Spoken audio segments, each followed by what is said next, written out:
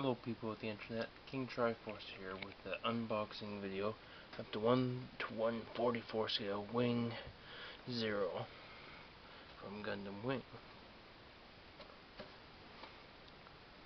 I actually have one of these kits, so no, well, it is this guy, but it's old, it's missing a lot of parts, and it's actually nice to see. This is the English version of the kit, not the Japanese one. Let's just compare it to an actual Japanese box.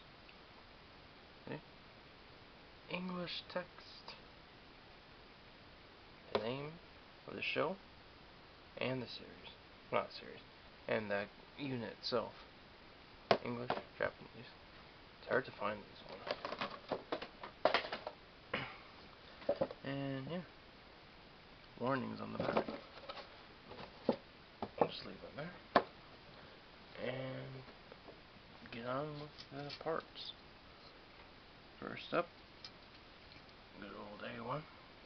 Got the boring red shield. You can see how it's not supposed to be red, but yeah, they didn't mold any extra collision.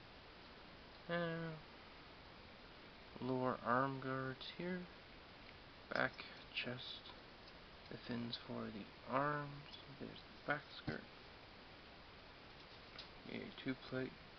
You might think, oh, I'm missing parts. They just fell off. Therefore, the shoulder as well. Here we have chin, and the front and back of the head. The feet, and some more fins. The V-fin, chest, and this part is for the shield. The B1 plate, we got the leg units, the front skirt, the torso unit, the front crotch piece, and two of the wings. The other two on the next plate, B2. Start with the white beam saber, the fronts of the legs, the upper parts of the legs, the arms, and yes, the other two wings.